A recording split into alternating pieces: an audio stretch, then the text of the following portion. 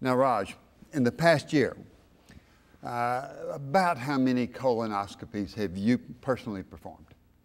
I've probably performed about 1,500 or so colonoscopies. About 1,500. And of those 1,500, how many have you found polyps? 50, 100, 700? For most of us, the average detection rate is about 25 to 40%. So that's typically the rate with which we will all find polyps in people's colons. So out of 1,500, as many as 600 will have polyps. When you see those polyps, you said they vary in size. What's a reasonably large one? Grape size, egg size? Grape size, probably. Anything that's above about 10 millimeters or a centimeter in size is considered a higher risk polyp. Do you find a lot more little bitty ones, or you just can't tell?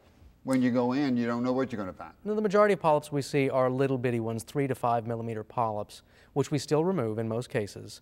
But I would say we probably find polyps 10 millimeters or greater in about 10% of our patients. Now, how do you remove those? Tell me about how you do that. There are multiple different techniques. For smaller lesions, you can simply grab the polyp with a forceps that looks a little bit like a jaw.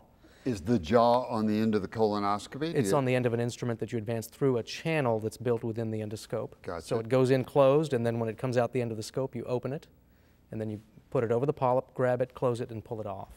And another way to do it would be what? Well, another way to do it would be to put something called a snare around the polyp, which is a little bit like a lasso, but it's got a wire loop.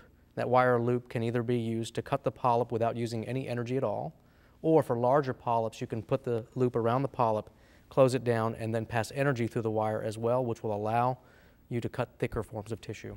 Now, when you take out a polyp, can you pretty much tell if it's a precancerous, if there's unusual development inside that, or you just can't tell without sending it to pathology? You can sometimes, especially if you have high definition technology, because you can really see the surface features of the polyp.